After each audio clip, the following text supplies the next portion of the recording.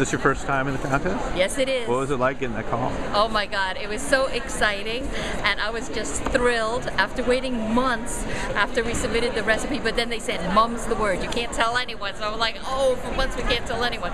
But now the day is here, and it's like a lifelong dream come true. What was the reaction from friends and family when you told? Oh, they were so proud of me because they know I love to eat, I love to cook, so they know this is like the mecca of cooking contests. And how do you prepare for this big day? Well, I couldn't sleep. That's how I prepared, because it's so exciting. You really can't sleep.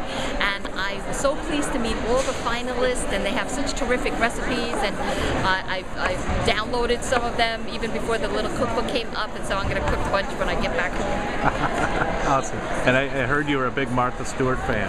Yes. When I was growing up, aside from having an easy bake oven and all that, and watching all the TV chefs on TV like Alvin Gourmet, Julia Child, and so on, Martha Stewart kind of stood out to me because she lived a hectic lifestyle and balanced work and her career with family life, and so I tried to make easy recipes.